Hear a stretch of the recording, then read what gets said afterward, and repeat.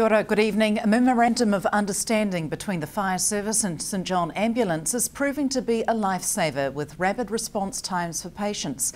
There are instances where ambulance staff can be tied up and fire can get there in the first instance, which is improving the chances of survival for those suffering cardiac and respiratory conditions. In urban cities like Invercargill, you will get 2 ambulances plus a fire appliance. So in many cases, like Edendale, in the country, you may have the fire appliance turn up first, and indeed even in the city that happens. So the rapid responses and rapid treatment is the answer. So we carry on all appliances, we carry the AEDs, which is the cardiac heart unit, and the boys can go straight to work. And just through that alone, since the memorandum started about December last year, since that time, we can relate at least 15 survivals to rapid response and arrival times separate to the ambulance, and then there's been many more, including the ambulance. The survival rate's gone up as well. It's definitely been enhanced. So it's a win-win for the communities, and that's where we need to be. People are not getting confused when they ring 111 and do select ambulance because there is a cardiac arrest or whatever they might be facing with a heart problem, and have the fire service arrive. Are they confused about that? Yes, it does. We do have our lads turn up, and the occupant says, "What are you doing here?" I called the ambulance, but in that case, that's where we were the closest and we have arrived first, and the ambulance may just be around the corner, so we get both crews getting in and doing the work, and hopefully that person will survive through rapid intervention. So yes, there is people are surprised, and that's really what we want to do from today, is let the people of Southland and indeed Otago know that, and the whole country know, that when you get a purple call or a cardiac arrest, respiratory, that you will have ambulance, you will have fire turn up, and it shouldn't be a surprise, and it will enhance the situation, I'm sure. Saving lives, ultimately. Do you know roughly what percentage of calls that you're dealing with now through the fire service in Invercargill are related to perhaps what would normally be an ambulance call out? Yes, I can. The last month, for example, in Otago and Southland, which is our region, we had 30 calls to directly related to motor vehicle accidents, basically persons near death, and so we had 30. In the last year, they've actually gone, since the memorandum of understanding, they've gone up 400% for the fire staff. So that brings on a lot of other issues, as you can well expect, but for our communities, it's a great enhancement, and they're getting 2 ambulance, fire, and hopefully a greater chance of survival rate. Police would like to hear from anyone who witnessed the incident that saw a 14-year-old girl indecently assaulted on Charlotte Street in Invercargill on Friday the 19th of September.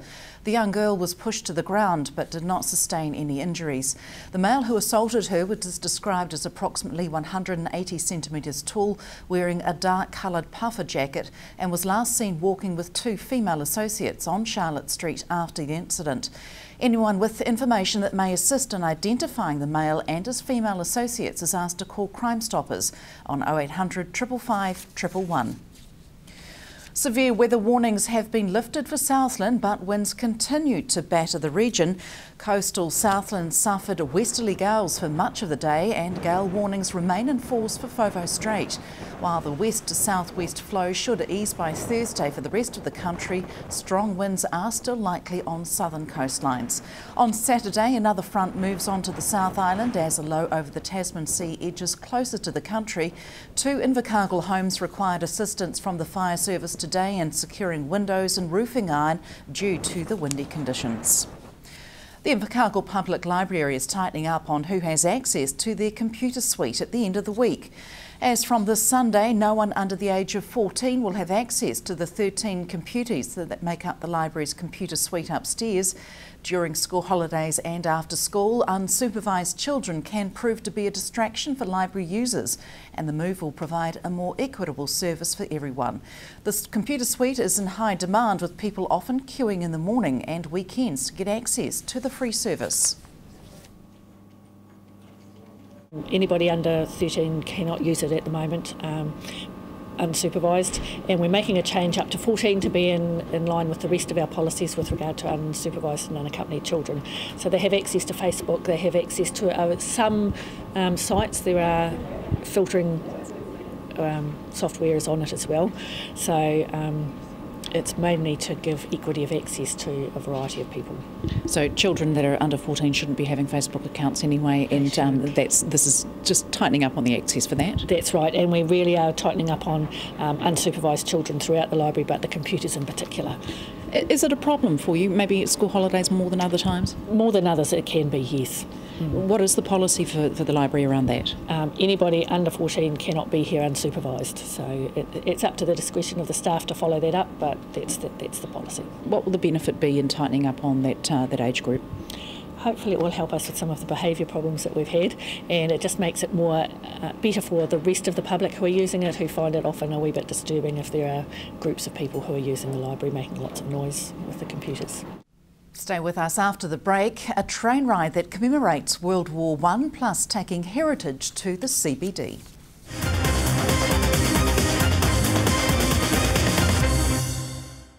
Welcome back. The Southern Institute of Technology has been given the opportunity to host a national teaching conference this week.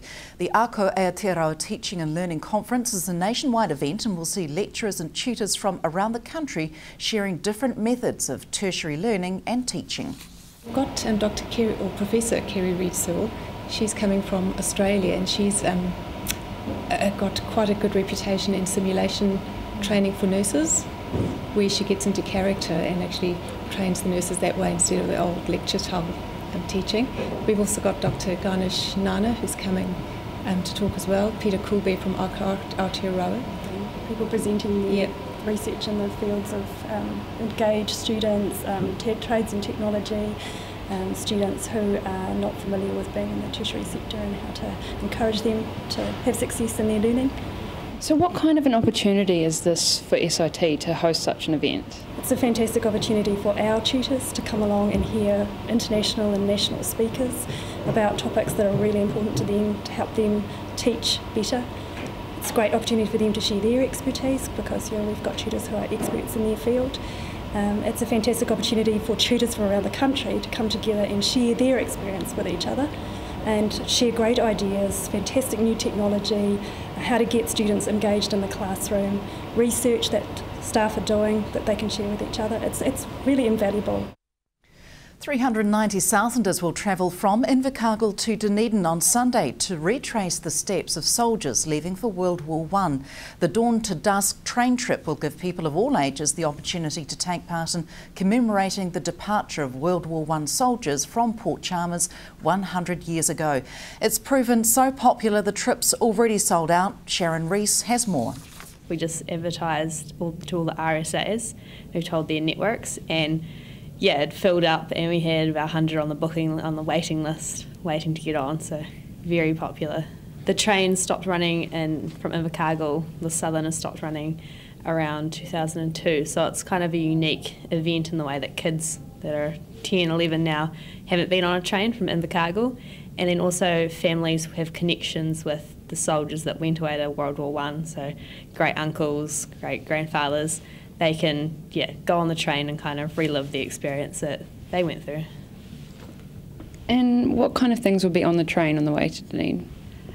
So we've got a couple of surprises in store. So we're going to do some wee mementos for people to take home from the train. And we have kids packs we're going to give out to all the kids. So they have stuff to do because it's a 4.5 hour journey.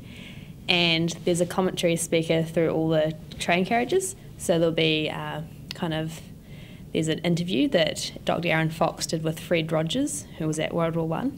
And so there'll be little excerpts of that playing throughout, like what training was like and what war was like. So it'll be quite interesting and, quite cool. Did the Defence Force have anything to do with this when it's in Dunedin?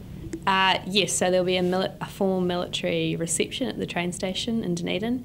So there's a committee up there that are putting on all the commemorations. Next March is Heritage Month throughout Southland, and a range of events are already being planned. Those organising next year's Heritage Festival are hoping that business owners and retailers in Invercargill City will get involved and potentially dress their windows in period costume to mark the occasion. I've spoken to the Inner City Working Group, and I've spoken to a few other organisations like Venture Southland, the Library, the Chamber of Commerce, the ILT. We wanted to gauge their interest in the idea first at that sort of organisational level, and if we can get their support for the idea, then hopefully then the retailers in Esk Street and beyond, hoping D Street, Tay Street and Kelvin Street as well, will get involved. What sort of heritage era are you talking about? Well, there's been a bit of discussion about that. We haven't actually narrowed down an era. We're kind of thinking that we'll keep it broad. That way we can have everything from maybe a horse and cart and people dressed in that sort of 1800s attire, right through to maybe classic cars from the 60s and 70s, and maybe other things that aren't quite so old but are still not so common these days. A little bit of time and perhaps money involved in sourcing those sorts of materials and for a display. Would there be an opportunity to perhaps subsidise those costs? I'm not sure about that at this stage, but we are hoping that by getting sort of lots of different groups and organisations involved, that they might have things that they could lend or donate to businesses to dress their windows. So maybe they might have photographs that we could take copies of, or various vintage machinery clubs or that kind of thing might have items that could be used. It's Get Ready Week throughout the country, and the Southern District Health Board are asking staff if they're prepared in the event of a disaster. What would you do is the theme of this year's Get Ready Week, a week in which the Ministry of Civil Defence and Emergency Management raise awareness of the need to be prepared in the case of a disaster. The Southern DHB is reminding staff of steps to take to ensure they're ready, including practising household emergency plans, maintaining survival items and having a getaway kit in case they need to leave in a hurry. www.getthrough.govt.nz has more information on how to prepare yourself in the event of a disaster. Next on sport, we have highlights from South Island League final held at Rugby Park on Saturday. From the news team though, it's good night.